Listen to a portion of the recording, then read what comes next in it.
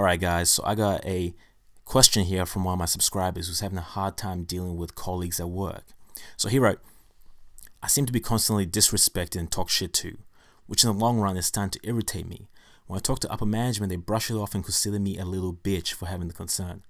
But the disrespectful nature and attitude these people are having towards me is affecting my ability to communicate with my staff as a manager.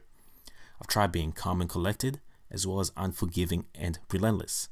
People don't take me seriously because I don't have seniority and I'm not really that intimidating of a guy. I prefer to keep quiet and do my job. When it gets to be too much and I am not in the mood to mess with, I usually fight back so they can tell that I'm not wanting to deal with their shit. At this point, they just laugh in my face. I've tried to take corrective actions in the form of write-ups, but they just get dismissed and shrugged off from my superiors. No one is taking me seriously and I am constantly disrespected. In fact, if I just ignore them, they only double down. I can't find a new workplace that will pay me enough to get by as I already struggle. The only other route to get people to take me seriously would be to be physical, and I do not want that as a route I go down. Thanks, man. Alright, Jake, I'm very glad that you asked that question because it relates to dealing with people.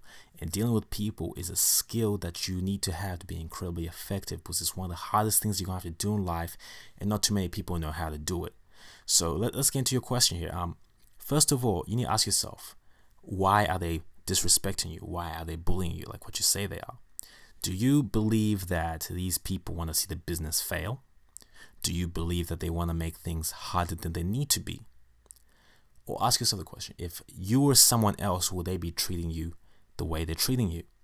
Because when you're dealing with people, what you have to understand, Jake, is that you cannot change other people or how they behave directly. The only thing you can change in your world is yourself. And once you change yourself, that's when they can react differently. So right now, the way they're reacting, it's in response to something you're doing. It might be something very subtle that you're not aware of. It's not always obvious. Maybe you're not giving people acknowledgement while you're working, or maybe you're kind of ignoring them while you're working, or doing slight things that might piss people off. See, because I don't work with you, I can't tell you exactly what it is, but there's always got to be something, because you have to understand, not everybody wants to see the world burn. Some people do, but most people are just normal people.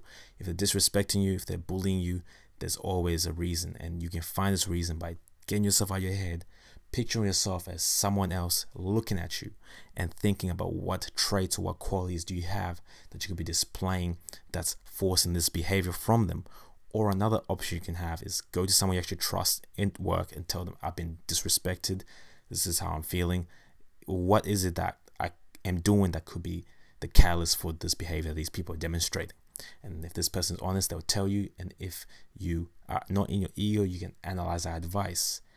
Also, you mentioned here that people are not respecting you because you don't have seniority and you're not that intimidating of a guy. What you have to understand is that seniority and intimidation doesn't invoke respect, it invokes fear. They're not going to respect you because of these things. People respect you based off the merits of your character, based off your value. What value do you have in the workplace? So if you are doing a good job in the workplace, if you are being nice to these people, if you're giving compliments and stuff like that, they will most likely respect you. It's unlike human beings to reciprocate hatred when you're doing good stuff. But if you're doing these write-ups, right, like what you're saying here, talking to upper management, obviously these people are going to feel attacked. They're going to feel like you're trying to get rid of them. So even in that situation, they can't respect you. They're going to see you as someone who's just bitching and whining and trying to get rid of them. What you need to do is don't worry about upper management. To them, that's not their concern. It's a minor concern. They don't want to worry about that. They want to get rid of workers because it's difficult to get new workers and the process is all messed up. What you have to do is deal with these people directly. And a way you could do this is starting with win-win. And that's a concept from Stephen Covey's book, The 7 Habits of Highly Effective People. Start with win-win. You can talk to these people and say, hey, look, this is a situation. We both want to accomplish this goal. We both want to go to work. We both want to have a cool shift where everything goes well. What you're doing is affecting me from doing this. Do you want the work process to be disrupted, or do you want it to flow smoothly? And if these people are reasonable, they will understand. What you have to do is Go into these conversations without ego, without malice, without hatred. Go in it with the intent of making the workplace a better place. Start with heart, as they said in the book Crucial Conversations. Start with the end in mind. Don't go in there having these ego battles, because that's what most people do when they're in conversations with people. They're trying to defend themselves. They're trying to defend their respect. They're trying to attack the other person. It's all about winning. No, go in there with the end goal in mind. The end goal is to create a better workplace, to accomplish your goals of work, and to not get into these useless little shit fights. Okay, let's say you do all these things and these people still persist in acting this way. Well, another thing you can do is to not give them power. See, right now you give them a whole lot of power. Right now you're playing the victim. Right now you're talking to upper management. Right now you're yelling at them. You're trying all these tactics. You're giving them power. You're giving them value in your life. I always talk about it. Human beings, we have the capacity to choose our response to situations. We're not animals that react in a particular programmed way. We have the capacity to pause and think and then react. Don't give them your power. Don't think about them. Don't worry about them at all. Don't let them haunt you at your house. Don't let them stay in your mind. Get rid of them. They don't need to be in your life. You can still go to work and do your job. Pay people the necessary respect that you have to while you're at work and not give them power. You can still be unaffected by this. You can choose how you conduct your life. You can choose how grounded you are. Just don't give them power. Fuck them. Also, you mentioned the fact that you can't get a different job. Yes, you can. You definitely can get a different job. Think about it. Over here, I don't give excuses. I don't give excuses at all. You definitely can get a different job if you really wanted to. If you really wanted to, you do necessary things to get a different job. I didn't say it's going to be easy, but you can.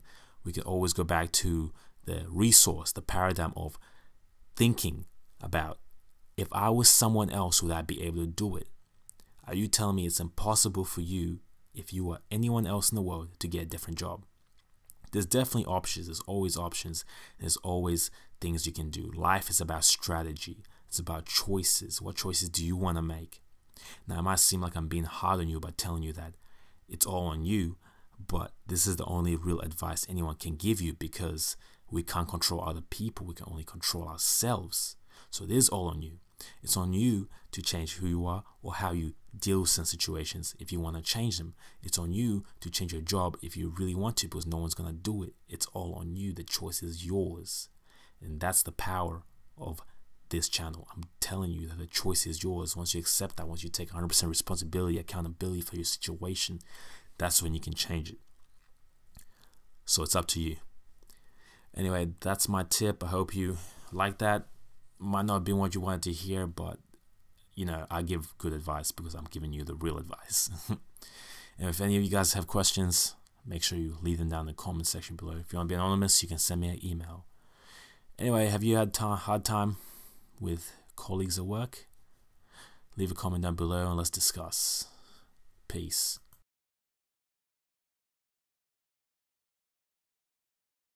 I'm going to show you how to be part of the notification gang. It's real simple. Click subscribe and then you click on this little bell here. Boom, bang, boom. That's it. And you get notifications as soon as the videos are up. Peace. Do it! Just do it!